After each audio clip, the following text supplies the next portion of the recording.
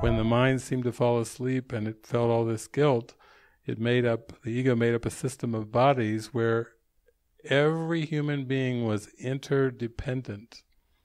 And people would say, well, that's the way it seems on earth. We're interdependent. Cities couldn't function, communities couldn't function. It seems like it's a world of interdependence, and you need the oxygen in the air for the animals and the humans to live, and all this and this. But that's still putting it out on the world. Even interdependence is a concept of the ego. Because really, what is real is pure oneness, is pure spirit. And even the interdependence is woven out of threads of people-pleasing.